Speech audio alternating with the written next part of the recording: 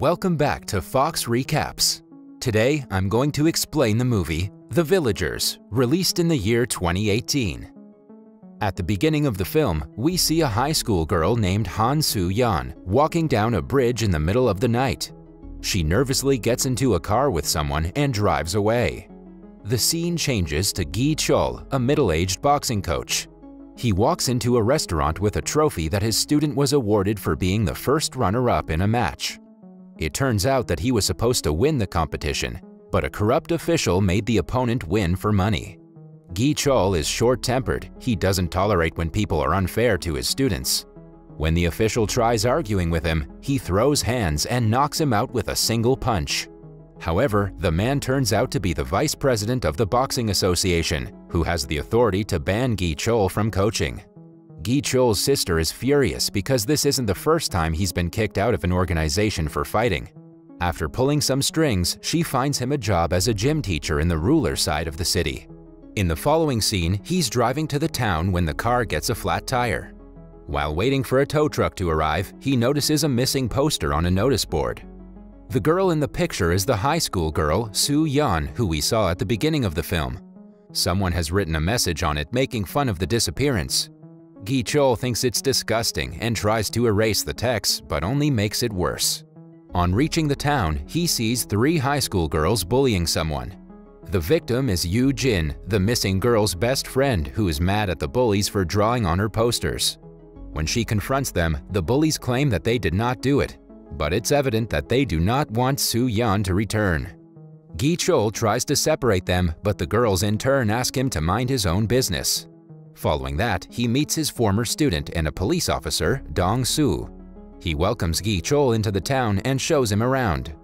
Then we see Yoo Jin go to Soo-yeon's home to meet her grandmother. It is revealed that Soo-yeon's only family is her grandmother, who is worried to death about her disappearance. She and Yoo Jin are also the only ones who are actively trying to find Soo-yeon, while the police barely work on the case. Yoo Jin goes to the rooftop and reminisces about her time with Soo-yeon. She suddenly remembers that Soo-yeon used to work part-time at a club. On doing some digging, she gets her hands on the club's card and decides to go there to investigate. The next day is Gi Chol's first day at work. The principal introduces him to his colleagues and stations him beside the art teacher named Ji Sung. Alongside being the gym teacher, he's also assigned as the student dean. The principal tasks him to collect lunch fees from the students. Gi Chol asks them for money during the lunch break, but none of the girls oblige to do as told. He finds Yoo Jin on the way, but she also dismisses him. A while later, Gi Chol notices her jumping over the wall and skipping school. He follows behind her to the market, but gets distracted by a claw machine. For the first time in his life, Gi Chol wins a stuffed toy and is overjoyed. Somewhere else, Yoo Jin sees an election campaign being held for a powerful politician named Mr. Kim. Unbeknownst to most of the public, he's a corrupt and evil man. She ignores the campaign and goes to the club where Soo-yeon used to work. She asks people around if they've seen Soo-yeon, but doesn't get a definite answer. The club owners threaten her to get out and are about to get handsy when Gi Chol arrives and rescues her. He also advises her to stay out of the case since the police must be working on it. Later that night, he drops her off at home and returns back to his apartment. When Yoo Jin is alone, a stranger follows behind her and tries to abduct her. Somewhere else, Gi Chol notices that she's left her cell phone in the car and goes back to return it. He comes across the kidnapper, who runs away on seeing that he's about to be caught. Gi Chol brings Yoo Jin to the hospital and makes an official complaint to the police. However, when the police chief is told that Yoo Jin is Soo-yeon's friend, he tries to dismiss the case. It's almost as if he's trying to hide something about Soo-yeon's disappearance. Later, Gi Chol talks to his police friend Dong Soo about Soo-yeon's case and discovers the police haven't even filed it officially yet. They think that she's a runaway who went to some city to avoid responsibilities. Gi Chol knows that it cannot be true and makes it his mission to find out what exactly happened to Soo-yeon. He goes to her home and meets her grandmother. If she writes a formal letter to the police station and signs a consent form, the police will have no way but to file a missing report. The plan works and Dong Soo files the case for them. Gi Chol also does some digging about the case around the school. He's told that Soo-yeon was the worst student they ever had. She used to be absent for half of the year and was considered a lunatic. The teachers suggest he stay out of her case for his own good. Yoo-jin hears them talk about her friend and is furious. She pulls Gi-chol aside, insisting that everyone is lying to him to hide the real cause of Soo-yeon's disappearance.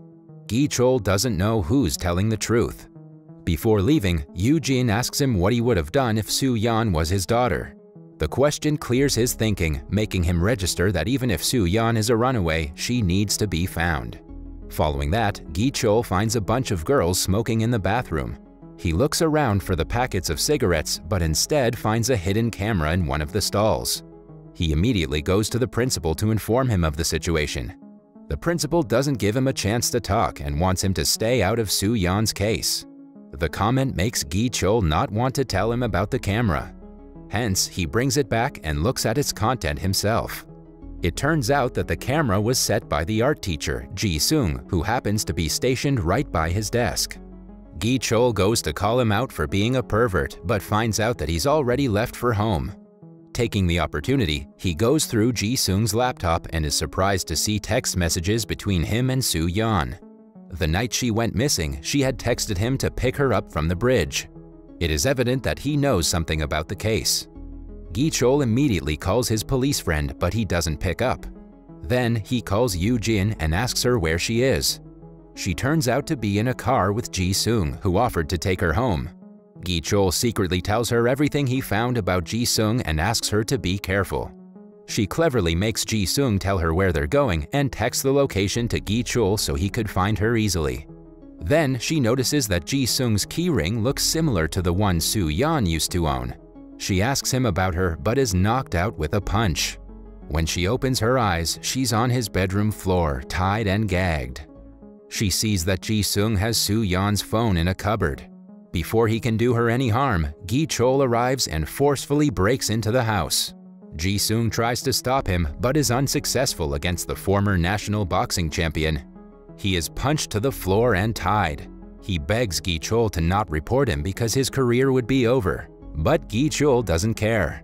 He asks the pervert about Soo-yeon, but he claims to know nothing about her disappearance. According to him, Soo-yeon called him to pick her up from the club that night.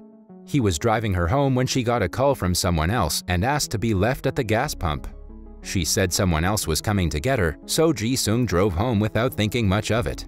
A few minutes later, he felt uncomfortable leaving a girl alone at night, but when he returned to get her, she was already missing. He found her phone on the road and kept it. Other than that, he claims to know nothing. Soon, Ji-sung is thrown in jail for his misbehavior, but the police chief still refuses to believe that Soo-yeon was kidnapped. Even when Gi-chol insists they should work on the case harder, he dismisses the conversation. After Gi-chol leaves, we see the chief calling someone and asking them to be careful. This proves that there is someone else involved in the kidnapping, and the chief is helping them. At school, the principal calls Gi-chol to his office and fires him for taking too much interest in Soo-yeon's case. It is clear to Gi-chol that everyone in the town is trying to hide what happened to her. Before he can think of the next move, his police friend Dong-soo calls him to a location immediately.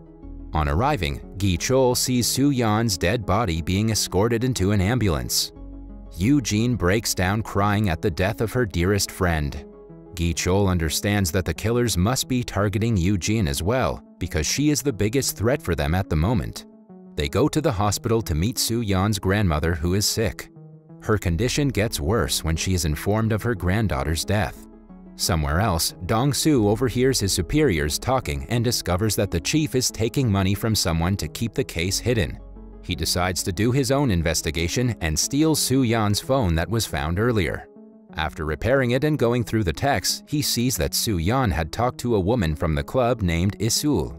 He informs Gi-chol about the lady, but right after the call, someone knocks him out from behind.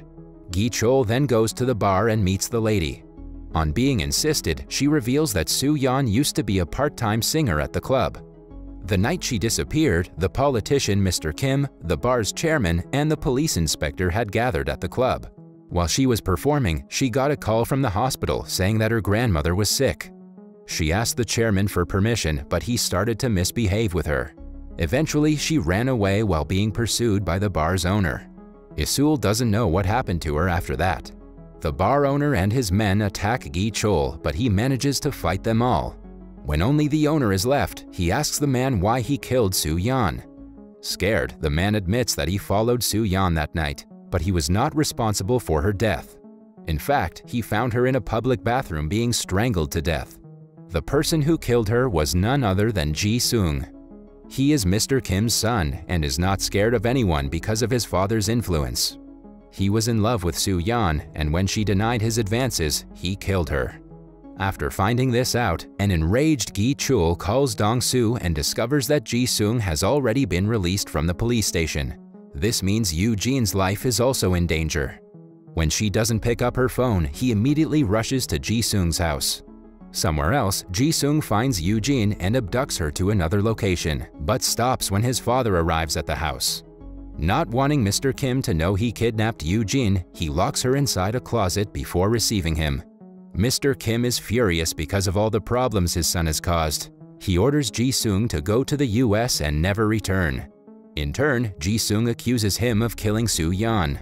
It is then revealed that Kim was called to the public bathroom to take care of the matter, but he found out that Su Yan was still alive. To save his reputation, he killed her, finishing what his son started. After he leaves, Eugene attacks Ji Sung and manages to run outside, but he doesn't take long before catching up to her. He is seconds away from killing her when Gi Chul barges in and attacks him. After beating him to a pulp, he brings Eugene to the hospital because she is severely injured. Somewhere else, Mr. Kim wins the election and is elected as the town's governor. He is now stronger than ever. Gi Chul sees the news on TV and is filled with anger. He drives his car to the highway and hits the car that Mr. Kim is in. After knocking out the driver, he walks to the politician who is shaking in fear by now. He tries to intimidate Gi Chul, asking him if he knows who he is, but Gi Chul could not care less about his status. The next morning, the truth about Kim and the police inspector makes it to the national news. They are arrested for Su Yan's murder. In the last scene, Gi Chul visits Eugene at the hospital and leaves her the stuffed toy he won at the claw machine. He then moves to another city, hoping to start a new life. That was all from the video. I hope you liked it. Subscribe for more content like this and hit the like button to help us out. Also, leave a comment if you want us to recap your favorite movie. Until next time, take care.